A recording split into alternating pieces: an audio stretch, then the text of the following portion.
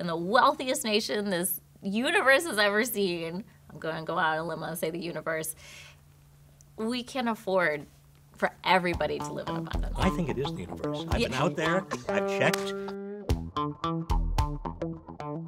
Hello, my guest today is Solana Rice, who is co-founder and co-executive director of Liberation in a Generation Action. So delighted to have you, Solana. I really want to find out from you what organizers do most successfully. What is it that an organizer, the best organizers, do when they go into a community and build relationships around hope?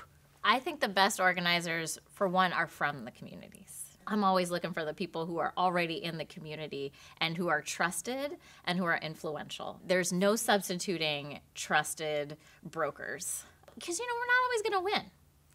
And even when we lose, we have made strides forward. And I think that's what's honestly the next step for many of our political parties is to realize those trusted relationships have to be there day in and day out. Mo Mitchell of the Working Families Party, for example, talks about the sandcastles that we build during an election cycle, right? We're like, okay, stand up everything, put up the signs, put up the spaces, da-da-da. Okay, election's over, tear it all down.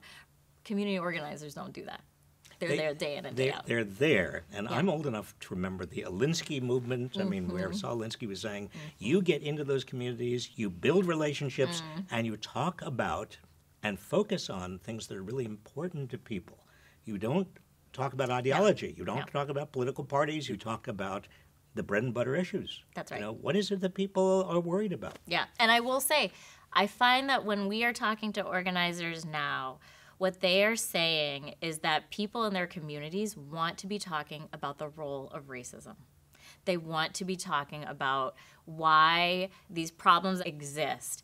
When you talk about racism, isn't it the case that a lot of the racism that is being pushed in our society is being pushed because you've got some very powerful forces that want to keep people divided, don't want people to see where all the power is gone, see where all the money is gone? Oh, absolutely, absolutely. Toni Morrison talks about that racism will no longer be useful when it stops being profitable, when it stops being psychologically useful and it stops being profitable. And I think that racism keeps us fearful. It is psychologically useful because it says that that's somebody else's to blame for why I'm struggling. It's the fear and it's the othering. Yeah. Both of them together. So that would also include anti-Semitism. Yeah. It's including Absolutely. Every of the efforts that are being made to divide us, to make us fearful, to create a kind of a society that is very divided and very angry. Yeah, and we've codified this. We've started to codify this in policies.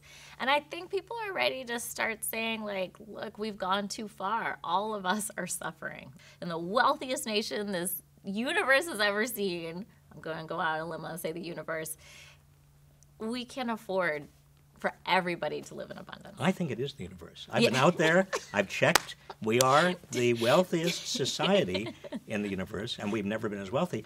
But do we need, in terms of getting people to come together, do we need a common enemy, a villain? Do we need to say that there is an oligarchy that really wants us to be split apart so we don't basically have the numbers to impose a wealth tax, for example? In other words, how important in getting people together is it to get them to turn against a real force out there that is shafting them? I think it's important to name a villain. I think that's a first step, though. What we are fighting against is the role that these folks hold, right? We are fighting against the assumptions that we have to work in fear, that we don't live in abundance, that everybody doesn't deserve dignity. So it is about naming a villain, but then it's also about understanding and fighting against the assumptions and beliefs that uphold those villainous roles. We've got to educate people about the system in terms of the incentives that are baked into the system that are working against most people. Yeah. And how do you begin to do that? In other words, what we're doing, you and I right now, is we're trying to drill into the process of educating people to come together. Yeah. But how do you get people to understand the system's dynamics?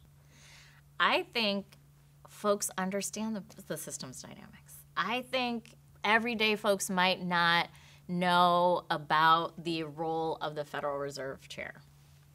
But I don't think that's necessary, actually. Good. Yeah, exactly. Because I was starting to worry.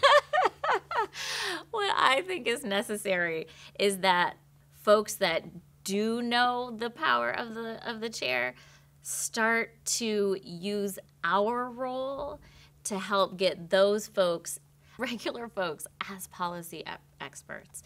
I mean, you have to admit, the idea that a woman that was a bartender and a waitress is now in our Congress and she's rallying thousands and millions of people, that's exciting, right? Imagine if you and I just knew regular folk that were actually making policy decisions. And that's what, at Liberation in a Generation and Liberation in a Generation Action, that's what ignites us, is that the people that are experiencing housing insecurity, the people that are experiencing wage theft and wage loss, they're policy experts.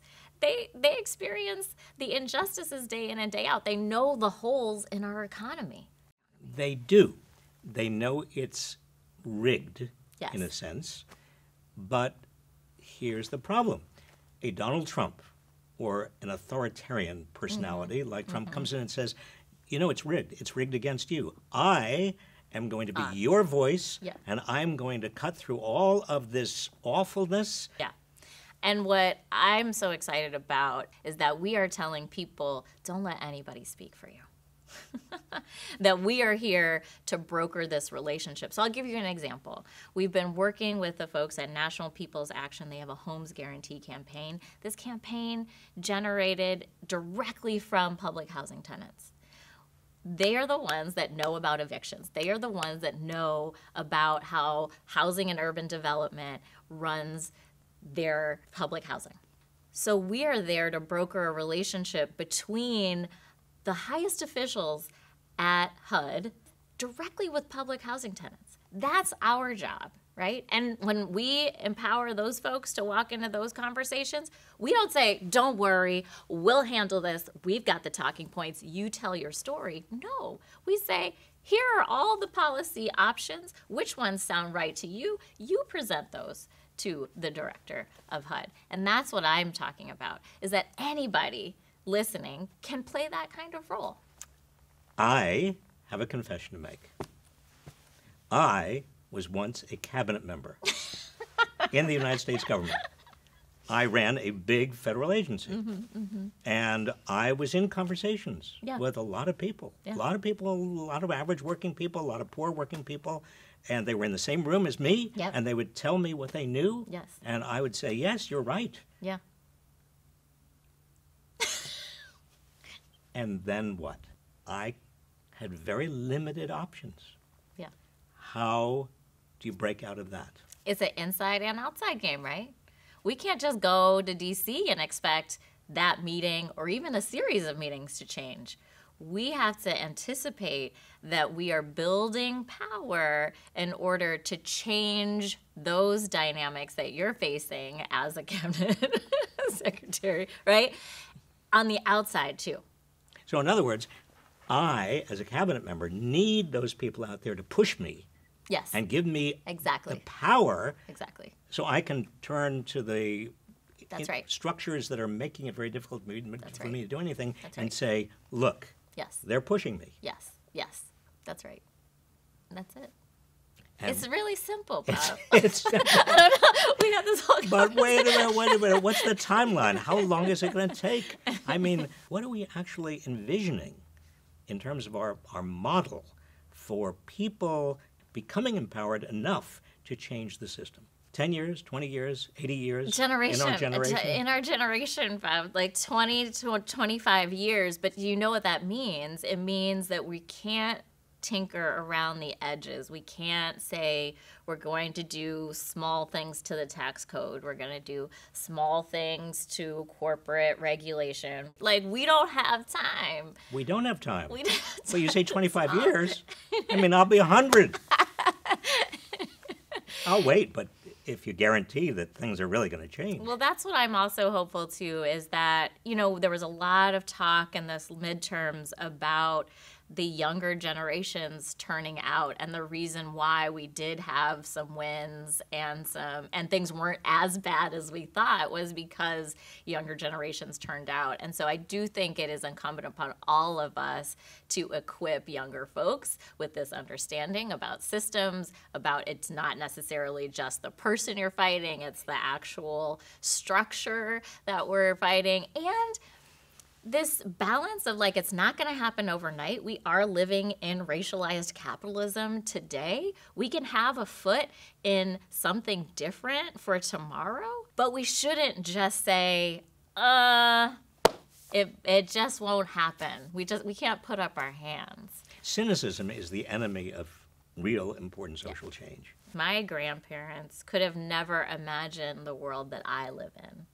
And so I'm trying to build a world that my son could have never imagined he would live in, right? Or that I would see for him. And it's not about what I'm going to see in my lifetime. It's about what he's going to see, what his kids are going to see. And we have to have a little faith in that. It is like a little sprinkle of faith. We've got to have faith that we're on the right route. Yeah. And it's not for the faint of heart. It really isn't. And it's hard. It's a challenge to walk a path towards economic liberation. We've never seen it.